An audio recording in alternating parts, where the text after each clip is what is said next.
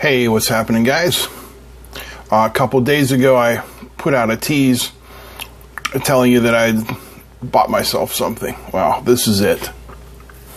I've been dabbling with the ham radio now for a few months, and I've been having a lot of fun, but I've been having a lot of frustration as well, because as my skills and knowledge are increasing, my equipment wasn't. And yeah, here's something you might find a little interesting. If you're a ham guy, you should recognize what this is. I took the Element 4 and am now an amateur extra. But anyway, I've gone through a bunch of radios trying to find everything that I wanted, and I couldn't do it. Well, instead of keep playing around, I just bought this one, because this does everything I want it to do and more.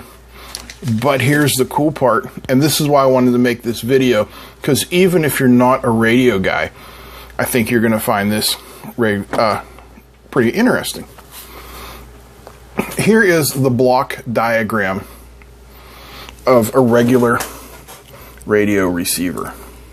There's your antenna. Everything comes in through the RF amplifier in the tuning section. Then it's passed to the mixer where it's mixed with the local oscillator. Passed to the IF filter.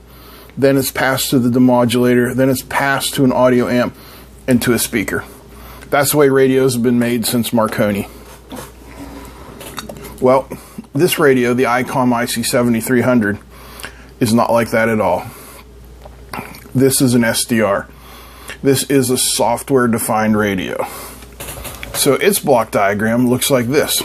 Here's the antenna, and it comes to something called a spectral capture unit. This simply grabs everything in the RF world. Whatever's out there, it grabs it all. Passes it to an FPGA. The FPGA does all the radio stuff. Then it goes to a digital to analog converter to the audio amp and out. So all the stuff that made those old radios weigh 100 pounds is gone. This weighs 5 pounds. It's not even it's about 10 inches by, I don't know, 11 inches by 4 inches. It's relatively small.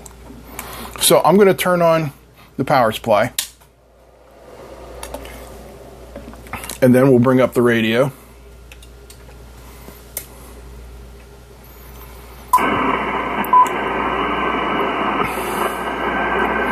And I'm going to show you a few things. Okay, we're looking at the 40 megahertz band here, and I'm going to zoom in. And hopefully it'll focus. That's not too bad, I guess. So what you're seeing here, this is the spectrum display, just like in a spectrum analyzer. And this is the waterfall display of signals. This is our tuning. This is our S meter for signal strength. So let's take a look at this. This looks like a pretty intense signal. All I have to do is touch it, and it kind of tunes in, and then I can auto tune in. Up to 70 feet in the air, and then the bottom one is at about 35 feet, and they're both. So I am seeing here the entire 40 megahertz band from 7.125 up to 7.3. These are all the signals that are being relayed to my 40 megahertz band and through the antenna right now. I'm loving it. And we're in the northwest corner. I can touch any signal. That was pretty much noise.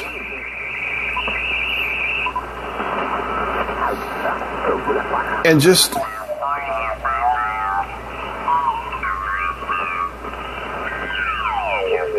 it takes me right to it. Everything, almost everything, can be accessed through the touchscreen. If I want to change bands, I just come here and press that button.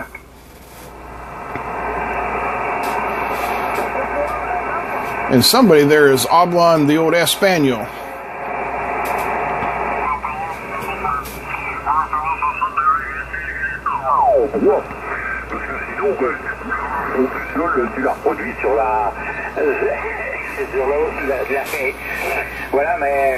Now look at the size of that signal. It's super strong. Touch it, touch it.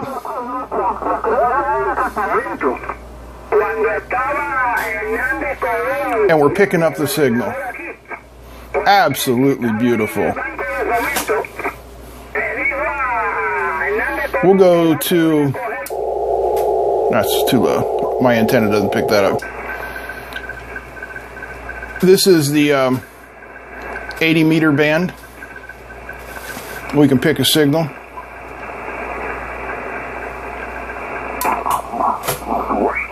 USB and the carrier drops.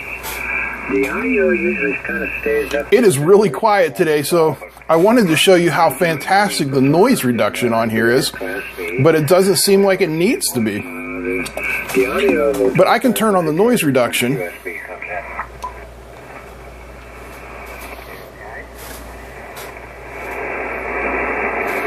Of course, he quit talking as soon as I turned on the noise reduction.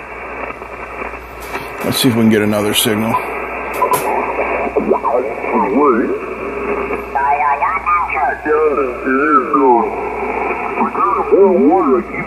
In the freezer, so when I get a fire call, I grab the water and go. Okay, so here's I take a bottle of water. no noise reduction. Coming out of the back of her head where she's on the pavement. Noise reduction. That ice water against the back. It also has a built-in tuner. And this other woman holding on to her. She started kind of coming out. We'll go back to 40 meters. No noise reduction. Yeah, we're southeast. Noise reduction. By about 6. And that's without tuning the noise reduction. We also have all the restaurants filters we can go through. So you got all of that right within close striking. And they're all adjustable. That's a good location. Yeah, I know that area there. Quite a few of the towns around there. Now, we don't have to look at this scope. Up to the north there. If we want to look at something else, for instance, the audio being played, we can see the audio frequencies. Certainly are. You know, you knew Simpsonville right away. Or if we want to look at different types of meters. There's our S meter, power out, automatic level control, compressor, standing wave ratio, drain current, our voltage, our temperature. And the weather is a great... And we can go back to the scope. We can make the scope small and see this. We can touch and switch through different meters. I mean, it's just totally amazing. Let me find an empty frequency. And look up and we'll see if this frequency is available for us. Let me tune up first. Okay, now we're tuned. Is this frequency available?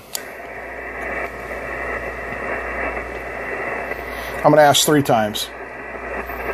Is this frequency in use?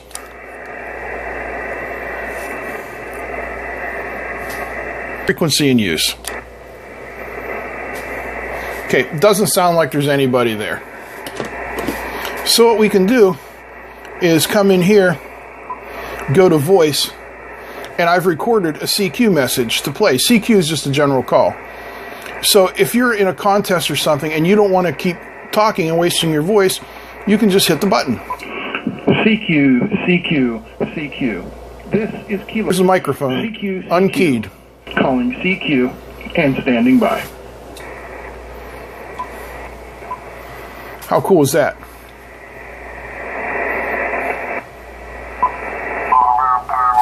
Come back to another one of our signals. And that's where my ham radio shack is. But I live in a gated community, so I'm just connecting via my computer. We can press the multi button here, and control our RF power, mic gain, compressor. Yeah, that's right. It has over 100 menus. It's just incredibly cool. What it is not is cheap. This cost me a little over $1,000. But it is completely software upgradable, and Icom says that they will be keeping up with this radio over the next 5 years or so. It first came out in 2016. It's not the latest radio on the market, but it is very, very cool, and I absolutely love it. So thanks for watching this video, checking out the new radio. I hope you enjoyed it, even if you're not a radio guy, just to see the technology that is involved with this is so cool. You know, in the old days, you would have a tuner, power supply, your radio, maybe some audio equipment. Now I've got a power supply and this radio, and it is state of the art. Well, that's it. All I wanted to show you. Hope you guys enjoyed. If you did, give me a thumbs up. Feel free to comment, share, and don't forget to subscribe. That's it. I'm out. Peace.